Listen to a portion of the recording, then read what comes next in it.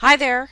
We're going to continue the discussion of glycolysis, citric acid, and oxidative phosphorylation by seeing how those three steps relate to the interconnections between molecular breakdown and molecular synthesis.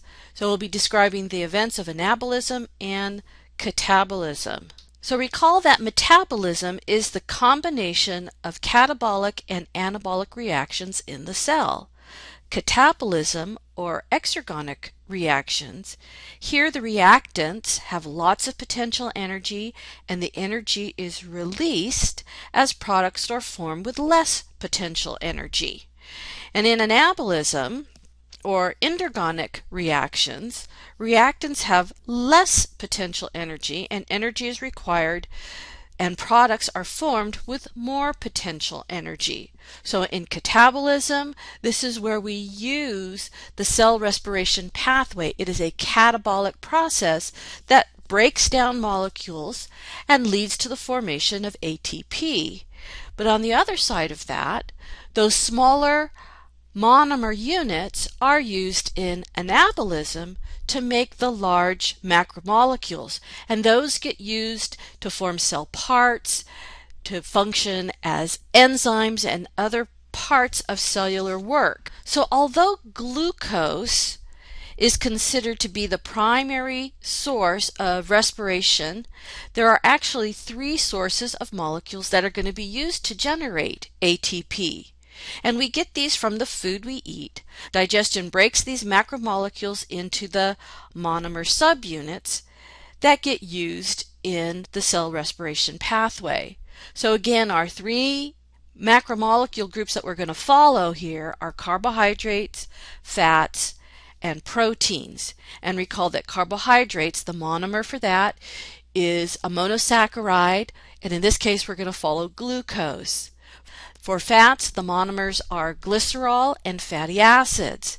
And then for proteins, the monomers are going to be amino acids.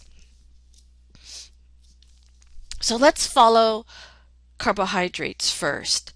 So glycolysis can accept a wide range of carbohydrates for catabolism.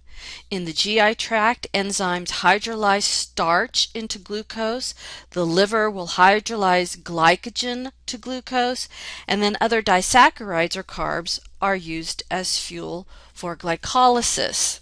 Excess amino acids are converted by enzymes to intermediates of glycolysis, the citric acid cycle, and acetyl-CoA. They are deaminated. And this is where the amino group is removed from those amino acids, and that amino group gets put onto a molecule called urea, and we excrete urea then through our urine. Fats are hydrolyzed, broken down, into glycerol and fatty acid, and then they enter into the pathway as specific intermediates to glycolysis and or acetyl-CoA formation. So here we can see glycerol is converted to an intermediate called G3P. It's kind of the fork in the road for glycolysis. And then fatty acids are broken down in 2 carbon fragments, and those will enter into the citric acid cycle as acetyl-CoA. Now let's look at the other side.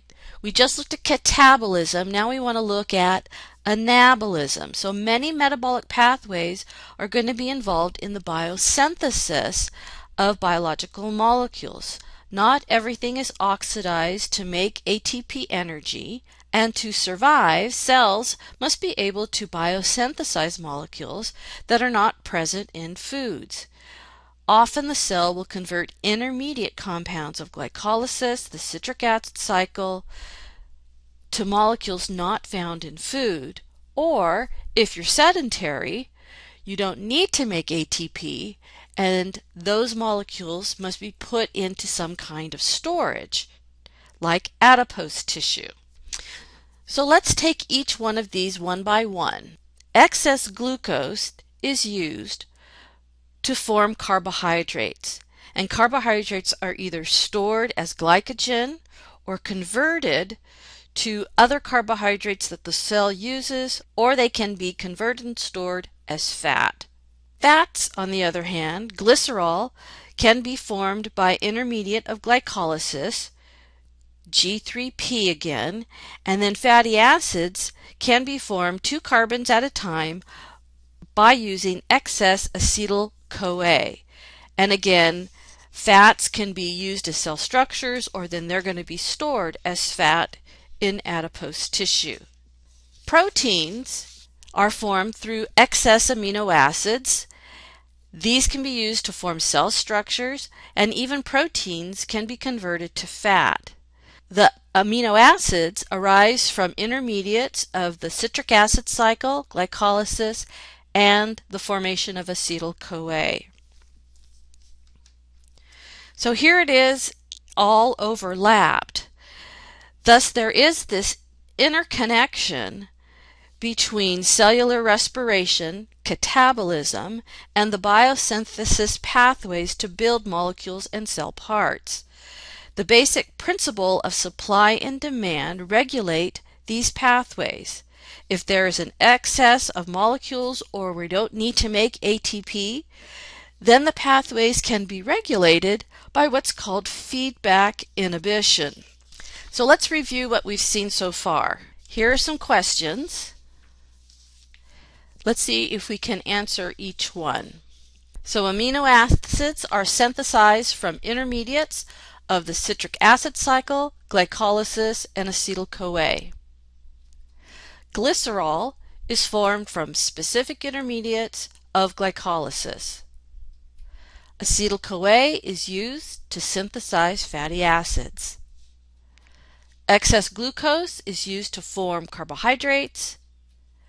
And here is our feedback inhibition pathway. Notice that when there is high ADP, that's going to stimulate glycolysis to enter into the cell respiration pathway.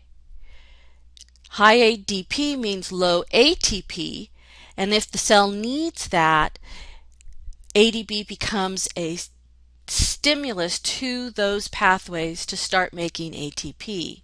It affects a specific enzyme in glycolysis called phosphofructokinase. That same enzyme can also be inhibited. It gets inhibited by ATP and citrate from the citric acid cycle. If those levels become higher than the cell needs, then those two molecules will feed back to that enzyme and inhibit it. They work as allosteric inhibitors. If you recall from non-competitive inhibition, when we talked about enzymes, this is where that is going to play a role, where these enzymes in the metabolic pathway are stimulated or inhibited based upon the constituents in the cell, what the cell needs or doesn't need. Here we can see a graph showing the difference in feedback inhibition.